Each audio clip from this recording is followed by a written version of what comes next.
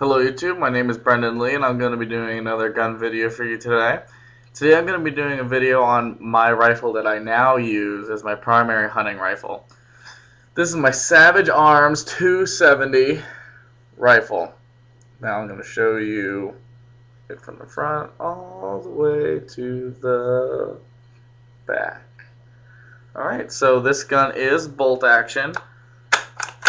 It is empty.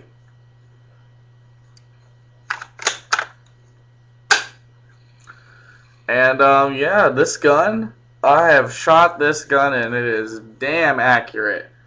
If you're looking for a budget gun but you want it to be dead accurate, go with the Savage Arms. These guns are like $300. They'll sometimes come for $300 with the scope. With a scope. You can buy it used and you get it for like $200. Same thing. Accuracy is unbelievable. You can just shoot the same exact spot at 100 yards over and over and over and over. I couldn't believe that. I've never been able to do that with anything. Just boom, boom, boom, boom, boom, shoot the same hole. When we took this out hunting in Alabama, we got a lot of deer, and this gun rusted while we were out there. Like, I mean, we were out there for about a week. This whole barrel looked like it was like rust, rust, rust, rust. I came home, cleaned it off, just cleaned it, boop, because I didn't have the real good stuff for cleaning it there. I just had some oil so I'd keep it from rusting. When I came back, it was like so easy to wipe off. It was like the most thin surface rust I ever seen. So I don't know if you want to like Duracoat this gun when you get it or not, but it will rust if you leave it out, if you bring it out in the field for long enough. But it came off right away. It was no problem. The scope on this gun is a Bushnell Banner scope. It's actually a 6 times magnification all the way to 18. You can see here it has all these little adjustments like 50, 75, 100, 200, 400 yards. And it even goes all the way to 10 yards. If you put it all the way over here, you can get 10 yards, and it'll be a picture perfect at 10. I found when you leave this thing on ×6 zoom, it zooms in like perfect. It'll adjust perfect for the gun. I can even see my back of my house through the scope. The ammo that I use, it's Winchester white box ammo, the 150 grain, and it's good stuff.